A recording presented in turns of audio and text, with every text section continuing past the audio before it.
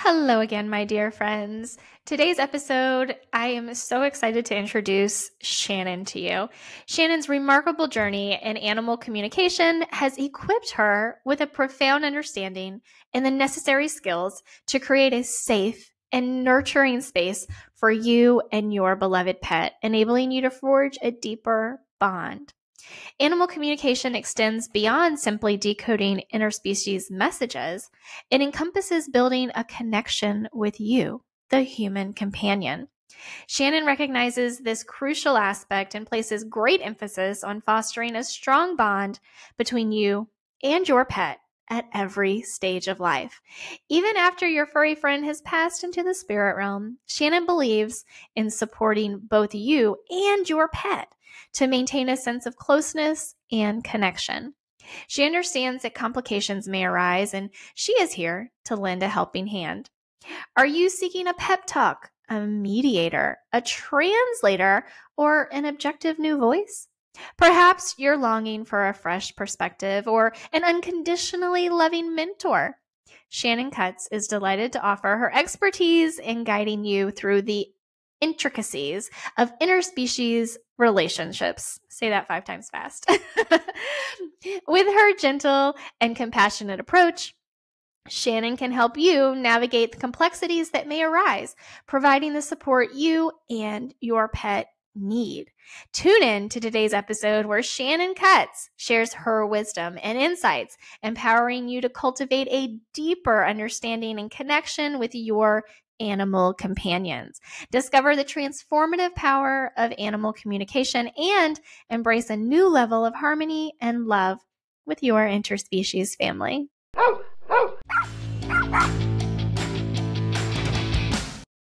Have you tried training methods that just didn't work? Do you feel that your pet is not getting his or her nutritional needs met? Are illnesses and bad behavior your daily norm? You're going to want to join me on the Pet Parenting Reset, where you'll hear interesting and informative interviews and get solutions to all your pet problems. I'm your host, Jessica L. Fisher. Shannon, thank you so much for joining us today. Who is this that you have with you? This is Miss Petalcut. She is 4 months old, 4 months young, and she is, if you can pick up little tiny delicate tinkling sounds, that is the sound of the avian babysitter. This is one of my many pieces of very inexpensive costume jewelry that we keep always at the ready for just such times as these. My soulbird Pearl passed just a few months ago, and Petal came along soon thereafter, and that's a whole interesting story for anyone who's listening today who's interested in soul animal reincarnation, because that can be a really powerful way to experience our bond with our animal loves. But I'm so delighted to be here with you today, Jessica, and the important work that you're doing with the whole dog, because that is such a state that speaks to my heart. You and I talked on an earlier recording we did for my podcast, Let's Talk to Animals, about how vitally important it is to not take a cookie cutter approach. And I feel like in our own way, each one of us is providing an essential piece of deconstructing that puzzle, where we're constantly trying to kind of just find something that works well enough. Like, we want to go beyond well enough. We want to go beyond maintain. We want to, boost quality of life to the 150% level. Yeah. So delighted to be here today. Well, I am just thrilled to have you as well. And your website, Animal Love Languages, is, I wanted to kind of put that out there at the beginning of our chat today, so anybody listening could kind of type that in and browse and look a little bit, because at the very top of your page, it is so catchy to me. It says, "What if a single conversation could change your pet's life?" And I was like my jaw on the floor, like, oh my goodness, because this could really mean anything. Of course, in the context of what you are doing, it means one specific thing, but it could mean anything. It could mean a conversation that you are listening to on a podcast as you are doing right now. It could mean a conversation you have in your healthy pet store with someone who works there. It could mean a conversation with someone online who has a little bit more experience in maybe more holistic modalities or a little bit more education and nutrition. But in your case, tell me a little bit about what that means in your case.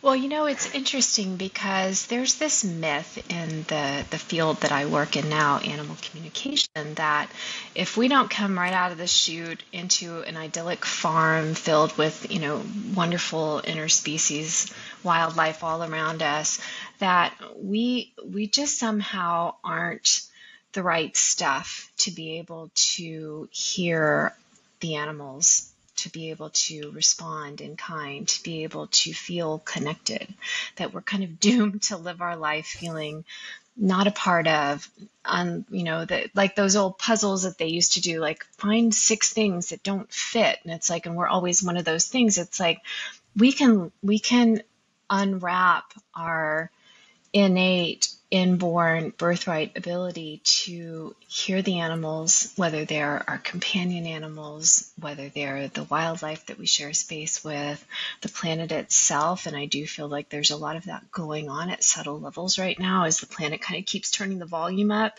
And also be able to hear ourselves better and deepen the relationships we have with other human animals and reconnect with all of life going on around us. And so I want to start by preface what I'm about to share about what I do and the field that I'm a part of by saying, if you're listening to this and you're like, geez, I'm too old, I missed the boat. No, you're not.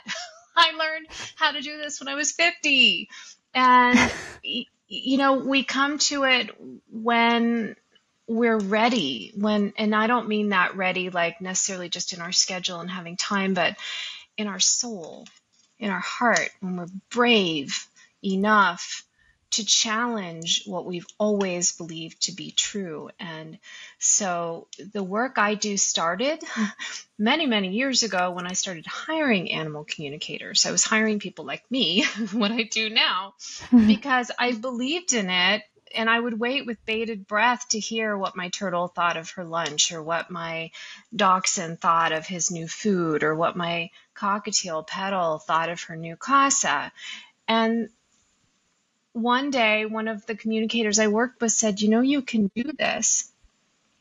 And I didn't hear her at the time because it wasn't in my frame of reference. I firmly believed I can't do this. That's something that you're born with, like enough talent to win, The Voice or whatever talent show is going on these days, or the high school spelling bee or whatever it is. And now I've discovered she was absolutely right. And it actually started with a very simple, I've had a meditation practice since I was 19, and one day, shortly after my very best friend passed away, suddenly I was meditating and I heard the words, "You are an animal, sensitive and intuitive." And I thought, that is fascinating, but I don't know what the heck that means. And that led me on a journey.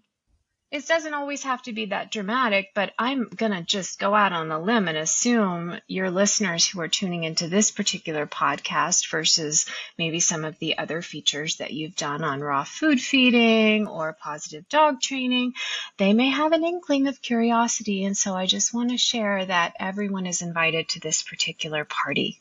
It's never too late. That's I love awesome. the work that I do today, and I really feel like the other day I rescued a hatchling aquatic turtle in our backyard. A week before that, I helped to safeguard a nest of baby wrens that was in one of our flower pots. And so it's like, we don't have to have ambition to be some kind of I didn't start out looking to be a professional animal communicator. I just wanted to stop feeling so isolated and alone. and feeling like I was the sole alien species, the one that didn't really belong. You know, you don't actually have to have a reason beyond simply the love in your heart. And if you start with that, your path will naturally unfold in absolutely the way that is best for you, for your own individual highest and best good, and also for the way that is best for the good of all. I firmly, I don't just believe that. I live it. I felt it. I feel it in my own life. I see it in the lives of my students and my clients, and definitely the animals that we serve as well. There's a lot to unpack in there. First of all, would never have guessed you are even 50 years old. You do not look it. For anybody watching on YouTube or Rumble, I'm sure will agree with me. They have these wonderful little filters. And, you know, bangs are the 50-year-old's Botox. So, you know, but they've got these wonderful little filters now.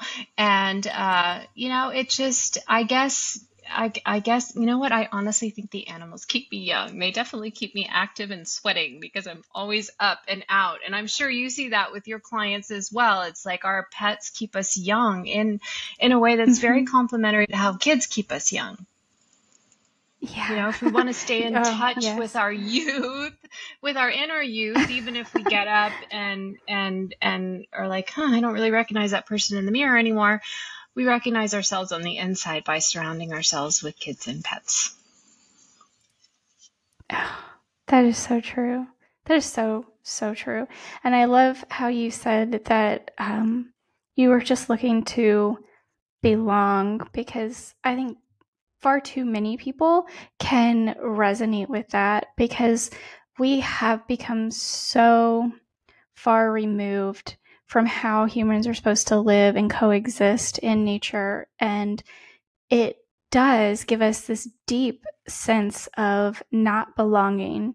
And we don't really know where that comes from or how to fix it. And we try all these things to fix it, when if we just got back in nature, that would solve so much of it, right? Mm-hmm. And so I'm sure that's one of the things you probably noticed when you started communicating with all of these wonderful creatures, that they're like, I'd be interested to know that. Yeah, I suddenly developed this desperate driving need to go barefoot everywhere. And I was the loony in my neighborhood that would hug trees. I'd go out for my morning walk. And of course, when you're first starting something new, anything new, no matter how easy others make it look, and no matter how absolutely and utterly those of you who are listening to the audio can't see me doing my air quotes here, but you're in on a soul level to do this thing, to learn, to open yourself up to a new experience. We get nervous, we get scared. So this was part of my routine. We build in our routines. And I mean, I still have a routine to this day. I like to open up my window a crack when I need to feel a little more connected, when I'm doing a session with a client, or I'm teaching a class, or tonight I'll be leading a practice group for some of my students. And chances are very good I'll have the window open. I have houseplants. I don't want someone listening thinking, well, I don't live in a place where it's safe or it's healthy or it's possible to go out and tromp around on the grass.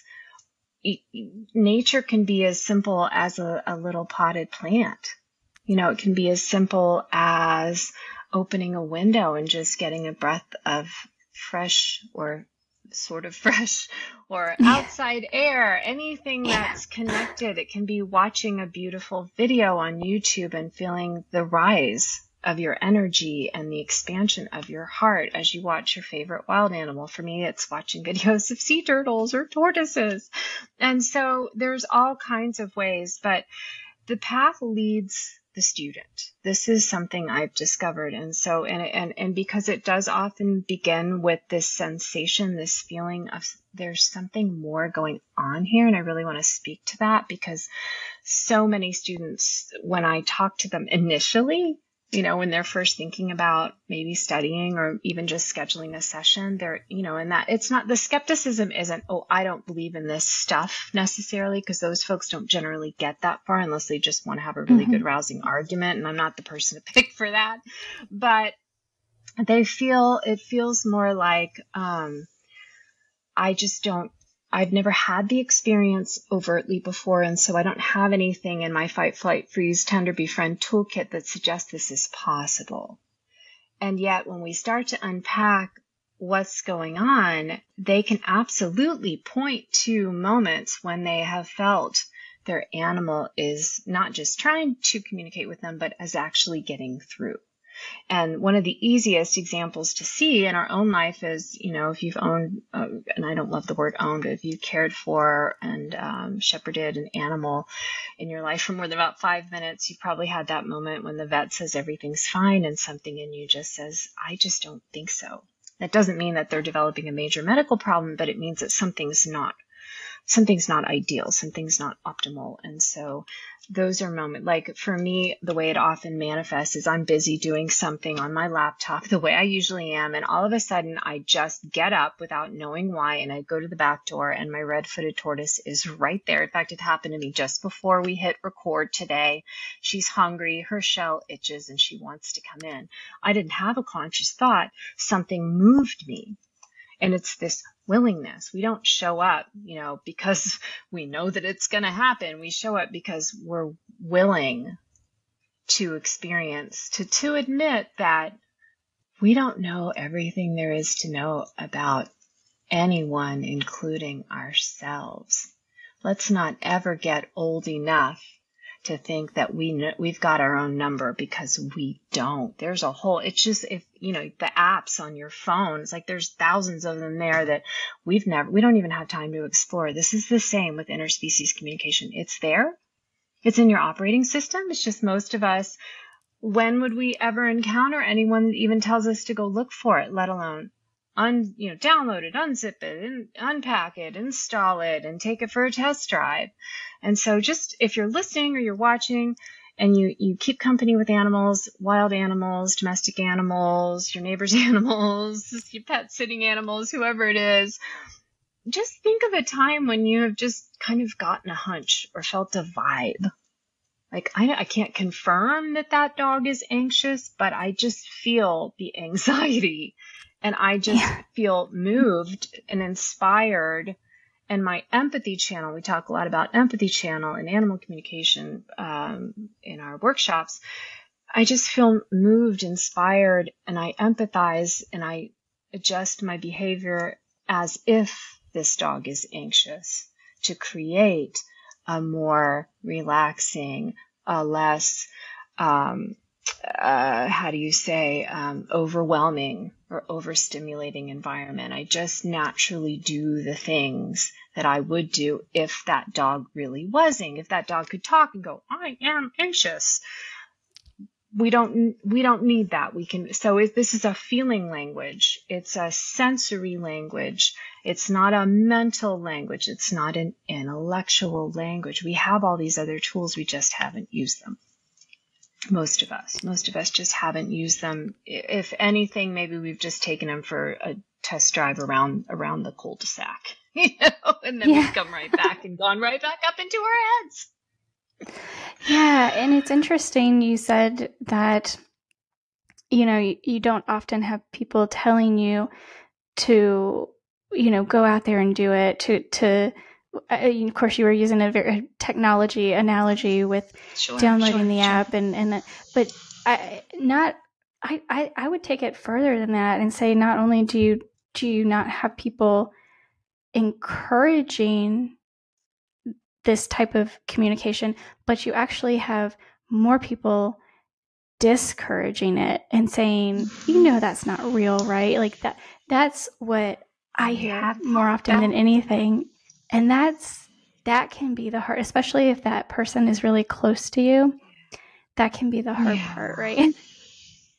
Yeah, that's a tough one. And when I come up against that, now I'm not the kind of personality. I guess I'm not wired this way. I don't crave being in a company of other so-called believers. I'm pretty comfortable with, I know what I feel and experience to be true, accurate, and alive in my own life. And Yet I realize that that may not be the case. I think we all live these crazy parallel lives on so many different levels. And who am I to tell somebody else that their experience, that what they feel and have seen to be true in their own life isn't? So it's kind of like, if that's where you are, that's okay with me. However, a lot of times when I do encounter that, I'll head back to my very favorite, now classic movie, Contact, with Jodie Foster and Matthew McConaughey. See, that now my 50 is showing, right? I ordered a coffee the other day at this little kiosk in this bright and shiny, happy new little coffee place that I went to, and I asked the barista if he had ever seen this movie with Julia Roberts. He looked right at me with a straight face and he said, "I think I'm too young for that." I was like, "I'm too young for Julia Roberts." Okay, so point being, I know there's this moment. See, Jodie's character is a scientist and Matthew's character is a man of faith, Christian faith. And so they're kind of having this argument about facts, like data, versus feelings and inner knowings and hunches. And he's trying to get through to her to share that his experience is valid, even if she doesn't quite get it. And he says to her, "Did you love your father?" And her father had passed away when she was young. And she just got really upset. You could see it in her face. She said, "Yes, very much." And he said, "Well, then prove it." And that's kind of the level where, we have to acknowledge, it's like, I love my interspecies family. I love my best friend. I love the houseplant hanging above my head, but I couldn't prove it to you. I don't have the toolkit for that. I don't think any of us do. I don't have the toolkit to prove that the bad vibe or the hunch that I'm having is actionable. And yet I'm old enough now. I've had enough experiences to say, don't ignore that I'm probably going to act on it anyway. And so it's like, what I loved about that movie is at the end, they talk about how the methodology is different, but the goal is one and the same, the pursuit of personal truth. And so it's like, we're all on a journey. It's like, you do you, I do me. But if you're interested in me and what I do, then let's talk about how the different ways that you might be able to have an experience of it, versus go up into our heads and just talk about how that could possibly be real because we don't have hard data, we don't have facts. Right. It's like, I'm more interested in it because I have just, anybody that's thinking, I don't want to study anything else. You don't study animal communication, you practice. It's all experiential. Yes, there is a head component, and we go into that in depth in my longer form workshop so that you understand the role of the mind. But the conversation isn't happening there. I often tell my students, if the mind is talking, the message has already been sent and received. So if your mind is busy, you've already gotten something. Let's stop for a moment and see what it is. That's very interesting.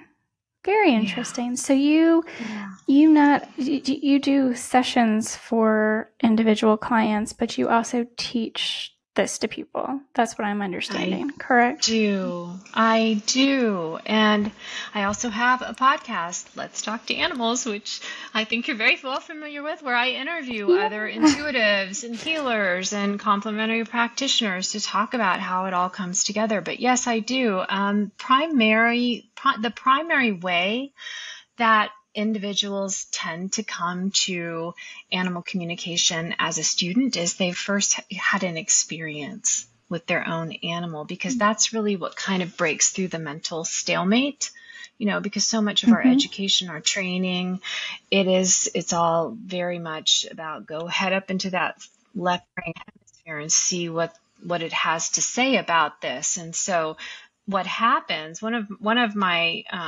my favorite students, it's a mother-daughter duo that they both have taken courses with me, and they talk about the very first time they had an experience. They were at a dog show because they have these wonderful athletic golden retrievers, and they they had like 4 hours before their next meet, and there were like a few vendors, and one of them was an animal communicator, and they were so bored that they finally just decided, okay, fine, we'll go and get a free 10-minute reading. And the communicator told them something about one of their dogs that just blew them away. And it just flipped a switch. And so that's what happens. That's why I encourage the animal communication curious, if you will, to consider starting with a session with one of your personal animals, because we need to have an experience. It's the only way to cancel out this very nervous fight, flight, freeze system that's saying, but that's dangerous because it's unknown. It's like, it's not going to eat you for lunch. That system just doesn't know the difference between a text message and the saber-toothed tiger. It doesn't distinguish, because distinguishing means you probably just got eaten. We just can't stop to just, so we have to kind of do a little bit of extra work to parse apart. Wait a minute, I want to have that experience. I know it's not going to eat me for lunch, even if this most primitive sensory part of me that just wants me to stay alive doesn't necessarily know or care, because that's not its job, Right. So this is what I recommend. I recommend that you start by having a session. And here's the other thing I'm going to say that may sound totally self-defeating, but we seem like a rare breed until you get a little bit more immersed into the field. Probably just like positive dog training. You go to raw feeding. It's like, it feels like this, like you're out on an island screaming, is anybody there? Until you get into the field, and then you're like, wow, we're flooded. Like the market is, saturated. So all this to say, there are a lot of different communicators out there. There are a lot of different styles of communication. There's a lot of different ways of focusing. Some communicators specialize in certain species. Some specialize in a certain life stage or even the afterlife. And so it's like, if you don't have a fantastic experience with the very first session that you book with the first communicator, don't let that put you off. There are too many of us to give up that easily. Try again, and continue until you do feel something move you that isn't coming from your mind. Yeah.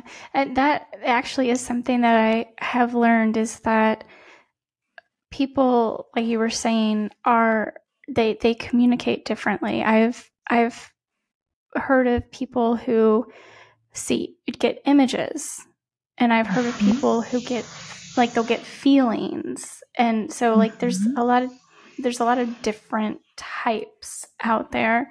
And so one may actually resonate with you better than the other if you're getting a session.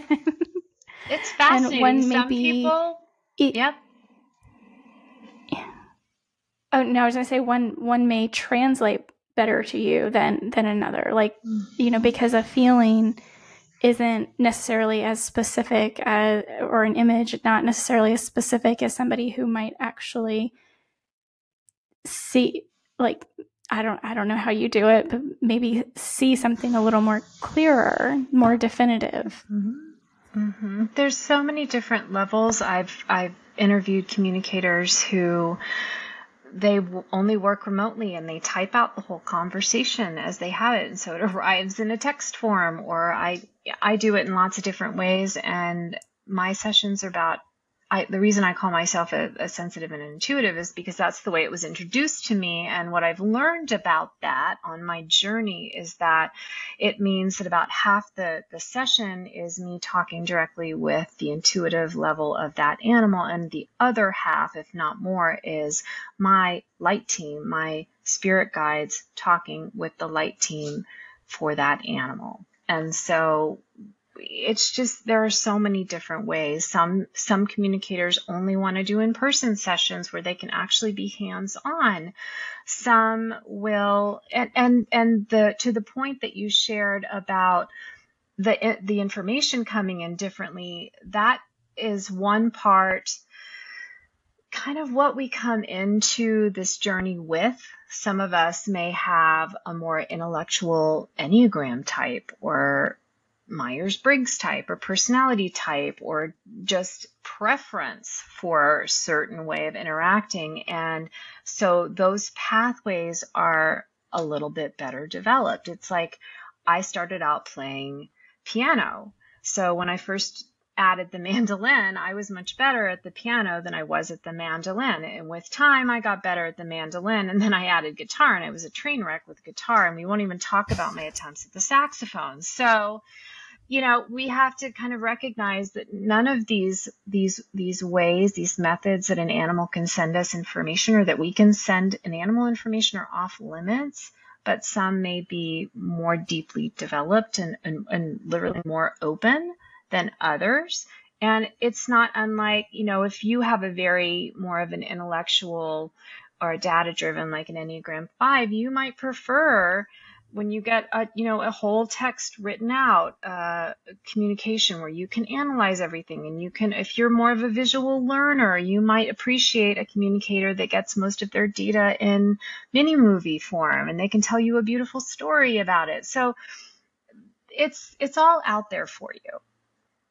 And this is the biggest, I love that you brought this up, because this is actually the biggest part of the journey. Again, it's what's possible. What do I enjoy? And where am I in terms of the progress meter of unpacking and unfolding these different gifts in my own life? And where would I like to take this further?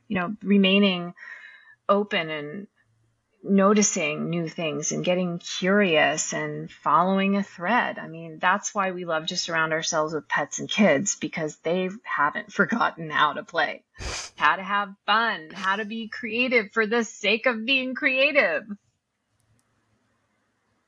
Yeah.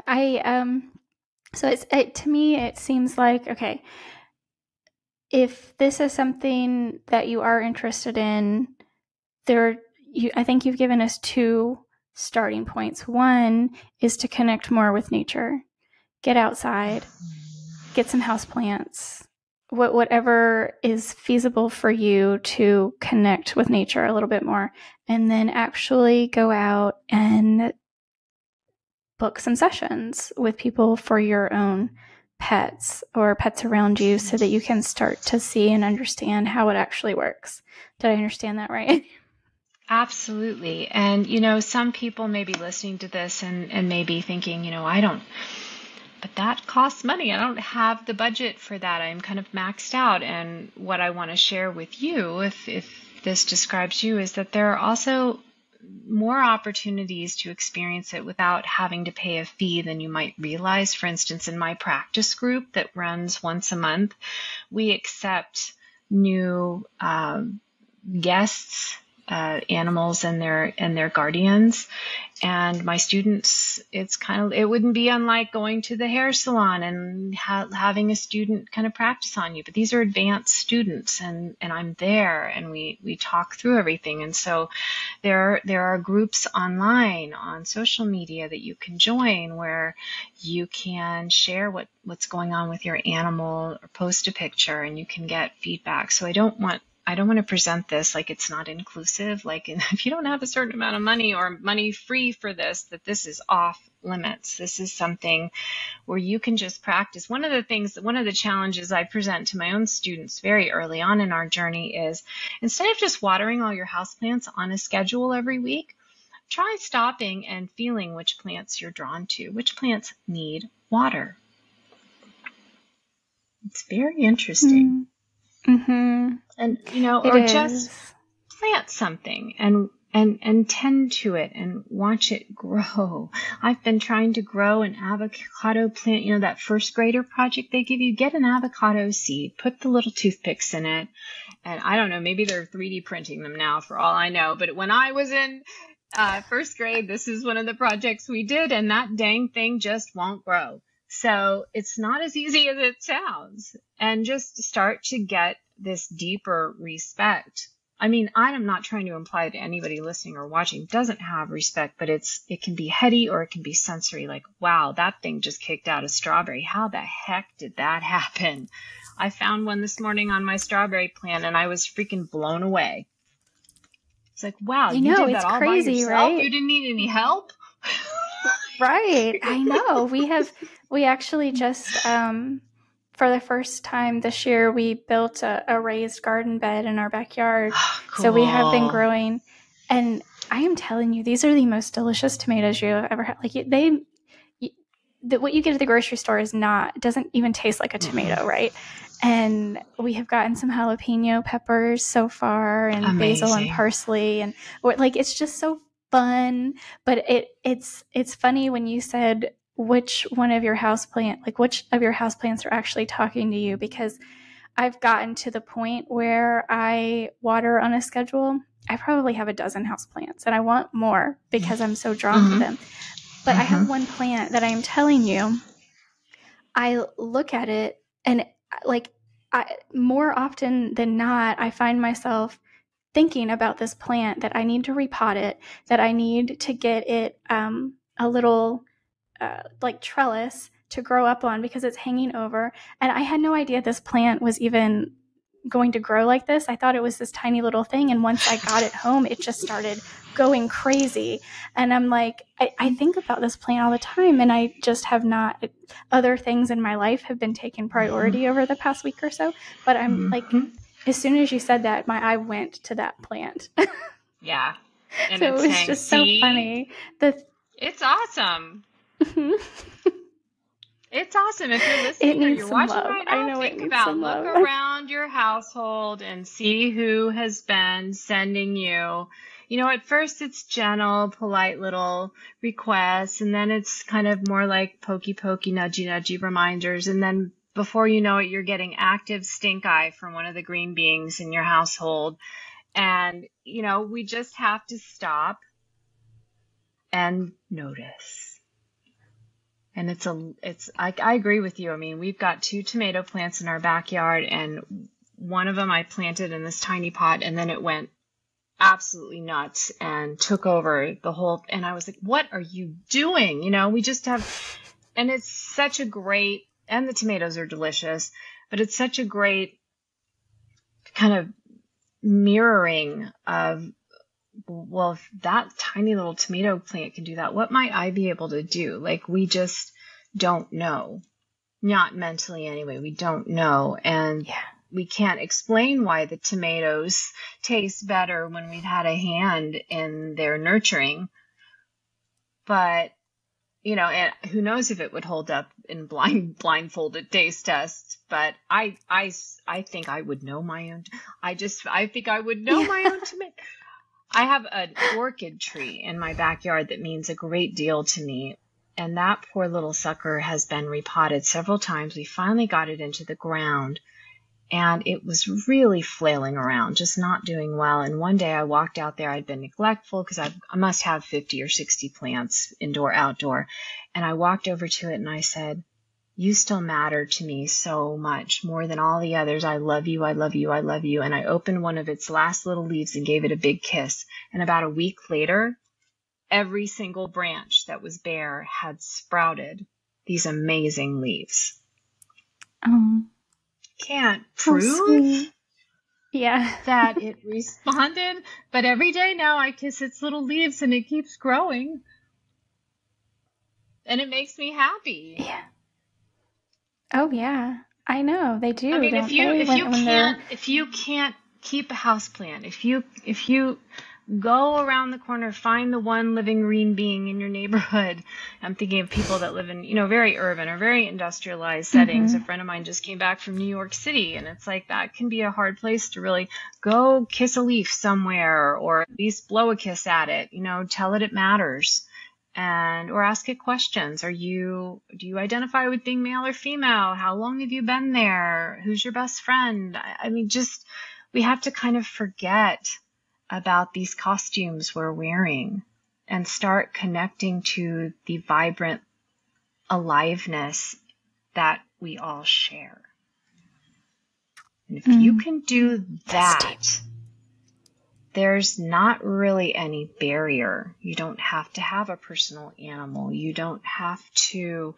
I was walking our dog the other day, and a dog came running at us and didn't know the dog at the time was a neighbor's dog. And our dog is very friendly and all the dogs like him. And so we were able to get this dog and find the owner. But along the way, as we were chatting, the dog told me I don't like my name. And I didn't want to tell the guardian.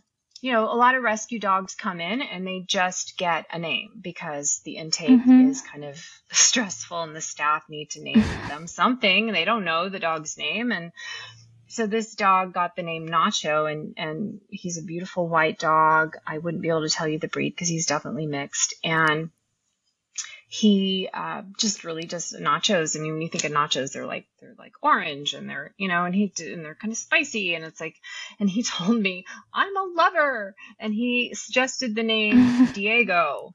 And when I told his person was like, well, I didn't tell my mother. My mother was there one day and she told his person, did my daughter tell you that your dog doesn't like his name? And I'm like over there in the corner. Those of you who are listening can't see me, like visibly cringing right now. I'm like, oh my God, no, he didn't ask. You don't tell, you know. And the owner just very calmly said, well, we don't really like his name either. And I said, well, he says he's a lover and he could get behind, so to speak, Diego. And the owner laughed, and because apparently he is not fixed yet. And so he was kind of like trying to hump and mount our dog. So it was like, as my back is turned, he's saying, I'm a lover.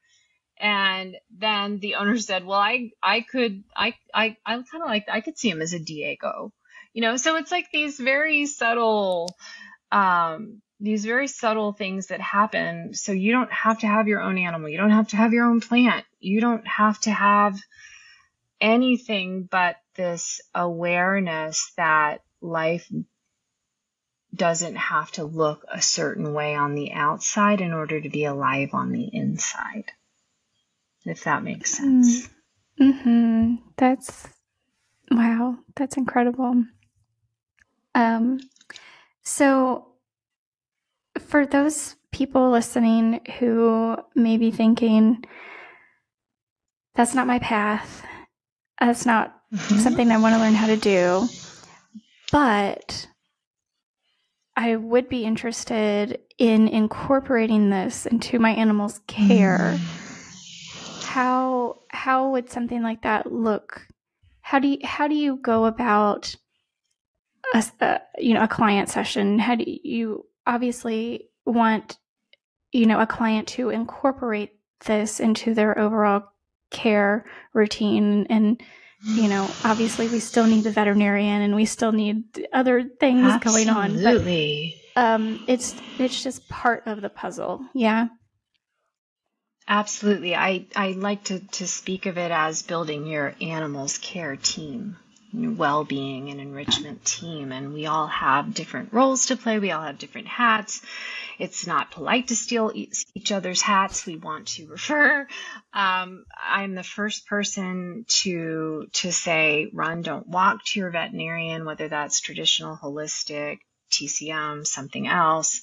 If you're, concerned about medical or health related information, and yet there is always going to be a seat at the table for hearing your animal's perspective.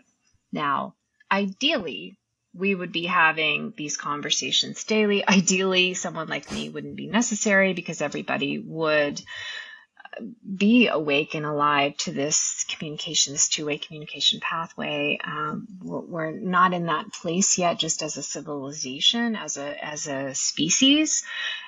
So ideally, we would just be having these facilitated conversations regularly to make sure everything is okay. I got to the habit of doing that.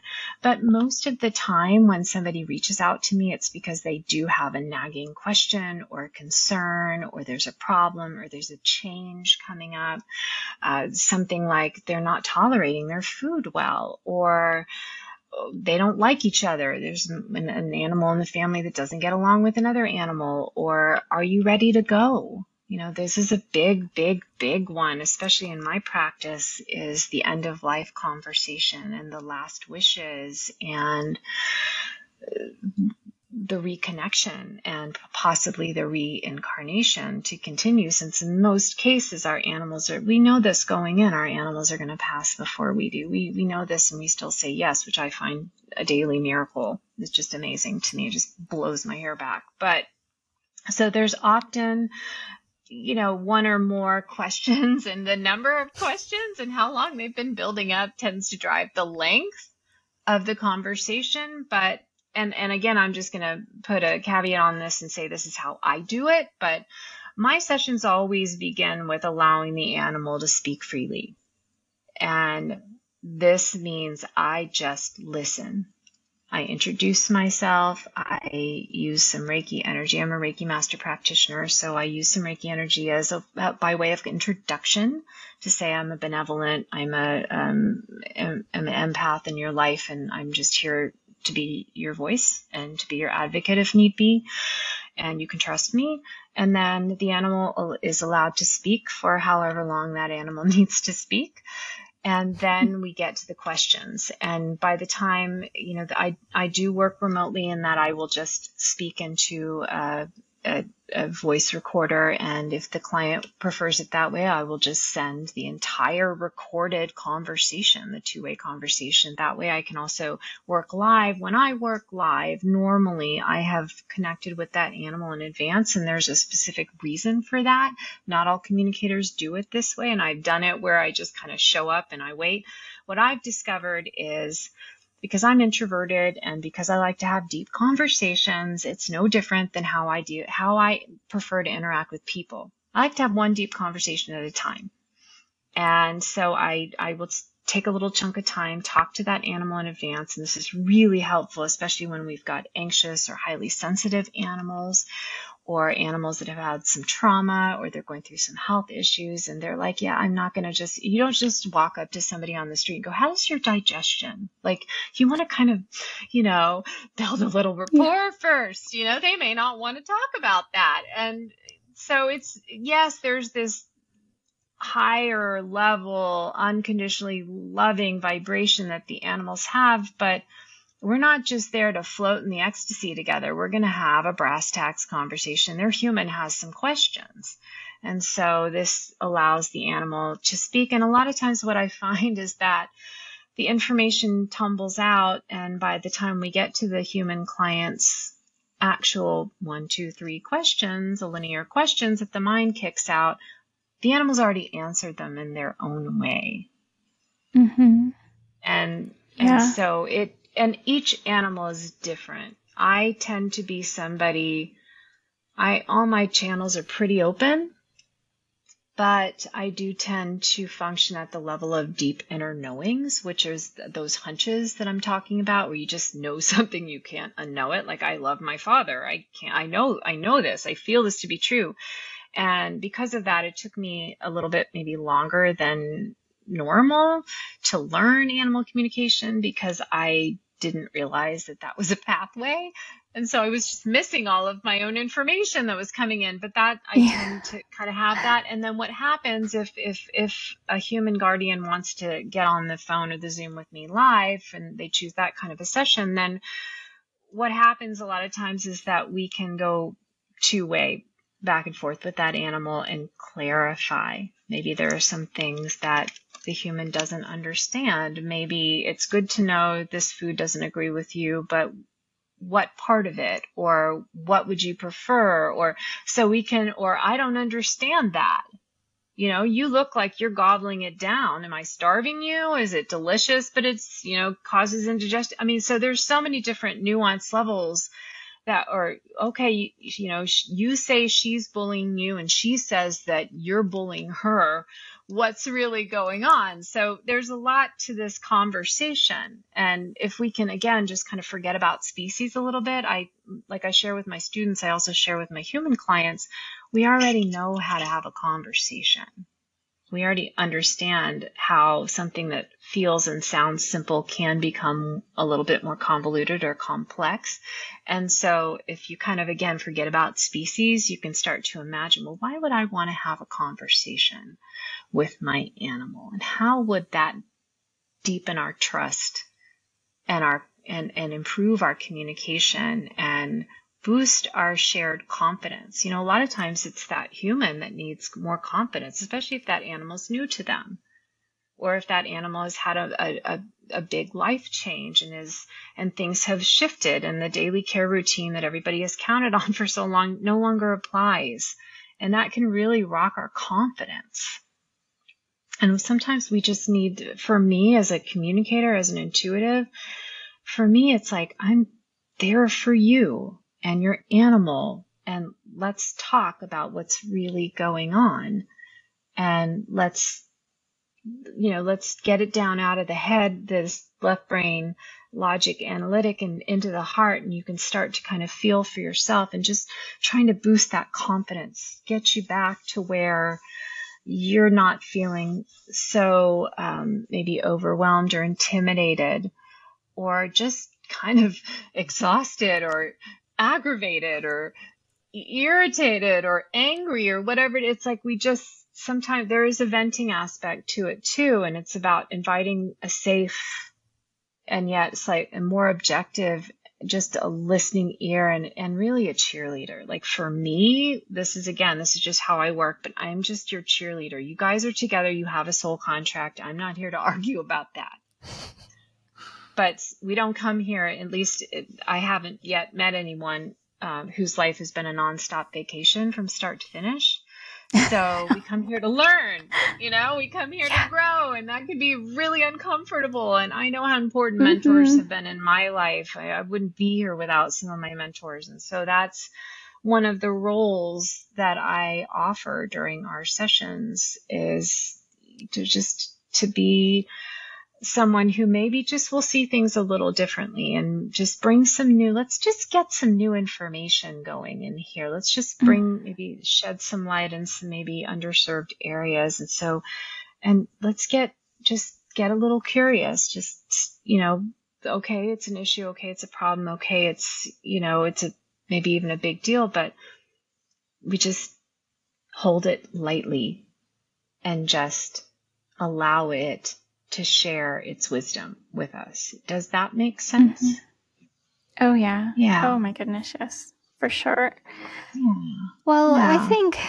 I think first of all, I appreciate you coming on and talking to our listeners. This has been really incredible, eye-opening, and hopefully it kind of touches people the way I know it touches me. And would you mind, I know we already mentioned it earlier, but how can people find you, learn more about you, if they wanted to take any courses with you or just book you for a session? Where can people find you to do that? AnimalLoveLanguages.com is the easiest way. We're just, it's not hard to find us. If you prefer socials, you can find us at Instagram at Love and Feathers and Shells, and you spell out those ands, A-N-D. And you can also meet some of my interspecies family members. You can head over to YouTube. I've got a lot of free trainings over there at SM Cuts. Super sexy handle, I know, but what can you do? And also my podcast is hosted over there. But, AnimalLoveLanguages.com, you can email me, Shannon at AnimalLoveLanguages.com. You can reach out that way, and we can chat about kind of what your heart is bubbling up with, and kind of where you're feeling drawn, and most importantly, what is prompting your interest? What's going on? What's going on? Are you thinking about getting a new animal? Are you thinking about adding an animal to the family? Do you have an animal who's transitioning into a different life stage or transitioning into spirit? Are you missing somebody who's in spirit? Are you hoping maybe they'll come back, and how will you find them? And there are so many different, but what's bubbling up inside you? What is drawing you in this super saturated, overwhelming online and as well as in-person daily life that we live? What is keeping this at a volume in your heart where you keep kind of coming back to it? Let's unpack that a little bit more, and maybe I can be of service to you and your animals on that journey. Yeah. Yes, absolutely. And I appreciate so much I feel like you're like a therapist. You talk like a therapist and you're very calming, and I appreciate that so much. Oh, it's my So pleasure. It's certainly passing along everything that I have learned. There have been many amazing souls, truly unconditionally patient souls who have listened to me, and I still have them, and we can all play those roles for each other. And for those of you who are listening and maybe you just kind of want to learn a little bit more about all of this, but you're not really ready to really initiate a conversation yet, I would direct you to my podcast where you could meet a ton of awesome communicators as well, in addition to me. And also there's a free tools section under the Learn With Me tab. And I've got lots of free resources, including a really cool tool called Why You Pick Me. And I'm still developing it, but right now we're featuring 5 species: cats, dogs, horses, reptiles, and avians. And so you can find out what if you've just got a favorite, and if you've got all 5 favorites, that's okay. But most of us, like for me, it's parrots. Like I've had a parrot companion since I was 8. I started begging for one when I was 7. Like, what is it? And turtles, like, what is it about these animals? Why is my soul drawn to them? Why does it feel like, if I don't have a dog in my life, if I don't have a cat in my life, if I don't have a horse to look forward to seeing every day, my soul's going to wither up and die. And so you can actually click on it and you can find out what the species has to share about why, one aspect at the soul level, why you're so drawn to this particular species group. So that's a really fun one that your listeners and viewers may enjoy. Oh my gosh, yes, so interesting. I'm going to go check it out as soon as we get off. Yeah. All right. Well, I will make sure to put your website link in the show notes as always. And Shannon, again, thank you so much for being here and talking with us. And I know I always end just telling everybody to give their pets a little extra love from me, but you might have a little different message, and that's okay. Well, you know what? The world is never going to be poorer for one additional belly kiss or a head rub or a little patting session or a little massage or maybe a treat. And so I'm going to second that, more love, more love, more love, more love, more love, more understanding, more empathy, and you know what? More self-love. Give yourself some credit. We can only do for others and be for others to the extent that we also do and be for ourselves. And that typically tends to be the toughest of all of our lessons on this path. So don't forget about yourself. Yeah. A treat for a treat, a hug for a hug. How about that? Oh, I will second that. Yeah. All right, guys. Thank you so much for being here, and I will talk to you next week. Thank you so much for listening to today's episode. Make sure that you're following the show so you never miss an episode, and please take a moment to rate the show on your podcast app. I'd also love it if you'd share this podcast with your friends and family so that they can benefit from the information to help their pets live long, happy lives too. Don't forget to take advantage of this special discount as a listener today and get access to over 100 online videos in my online dog training, The Furry Family Coach. Just go to thefurryfamilycoach.com and use code PODCAST at checkout to get your first month for only $7. That's thefurryfamilycoach.com and use code PODCAST at checkout to get your first month for only $7. I can't wait to have you join and see you on the inside.